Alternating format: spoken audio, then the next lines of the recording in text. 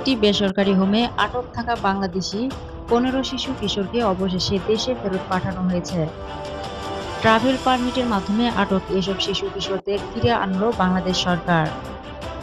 আজ বৃহস্পতিবার সকাল 10:30টায় দিনাজপুরের হিলি চেকপোস্ট দিয়ে ভারতের হিলি ইমিগ্রেশন পুলিশ তাদের হস্তান্তর করে।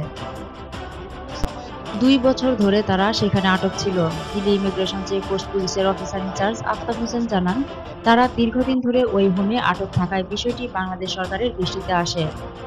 পরবর্তীতে তাদের দ্রুত দেশে ফিরিয়ে আনার উদ্যোগ নেয়। তারই অংশ হিসেবে ট্রাভেল পারমিটের মাধ্যমে দেশে ফিরিয়ে আনা হলো।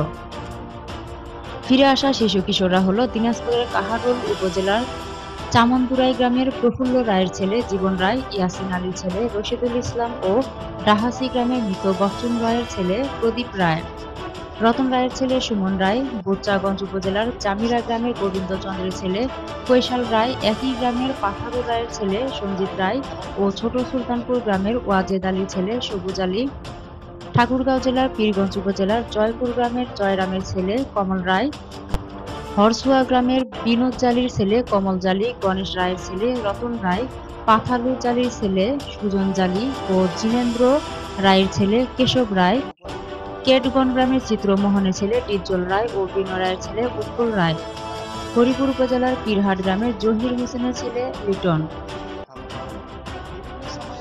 দিনাজপুর হিলি থেকে মকসুদুল মমিন মজিমের পাঠানো তথ্যচিত্রে 71 বাংলা নিউজ ডেস্ক।